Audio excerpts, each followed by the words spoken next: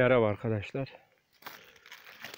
Buradaki ceviz çift köklü, tek gövdeli bir ceviz. Bunun amacı susuz bölgeler için bu aşı tekniği yaptım. Güzel bir sonuç alınıyor. Tavanda çift kök var ama tek aşı. Kök 2 tane olduğu için bu ağaç susamaz. Bu susuz yerler için yapılabilir. Bunu üçlü, dörtlü, beşli de yapılabilir. Veya büyük ağaçların dibinden yabani sürgünler çıktığında bunlar gövdeye aşılanabilir. Bu yöntem hem ağacı iyi geliştirir, iyi meyve verir.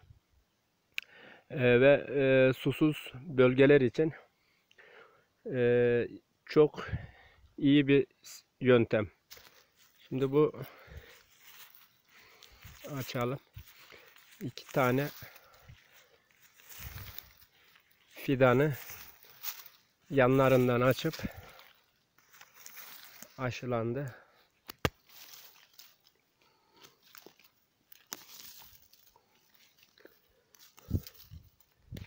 Evet. Aşı yeri şu. Ayrı bir fidan. Bu da ayrı bir fidan. Yanlar açıldı. Bu ortaya konup sıkıldı. Yani taban çift,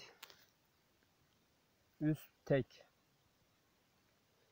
2 tane kök var. 3 tane de olabilir. 4 tane de olabilir. 5 tane de olabilir. Ne kadar fazla olursa o kadar iyi gelişir.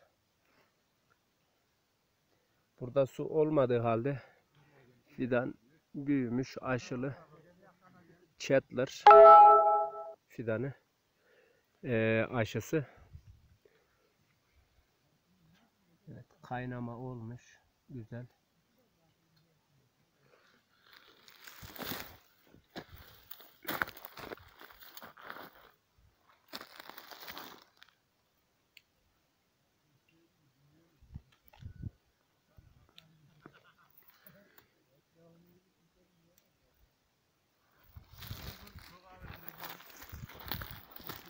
Şurada. Elim burada görünüyor.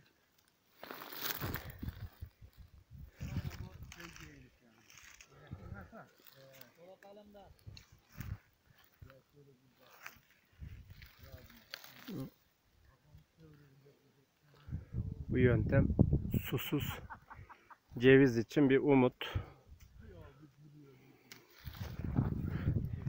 Önümüzdeki yıl aşılarda beşli deneme yapacağım.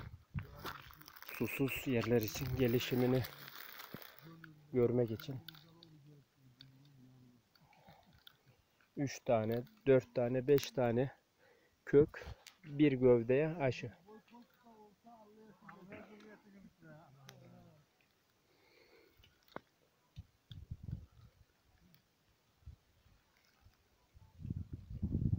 Şimdi bunu ben açtım.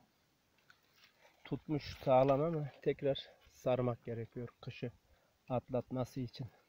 Buradan itibaren kaynamış. Hem aşı kaynamış çatlar hem yabani kaynamış.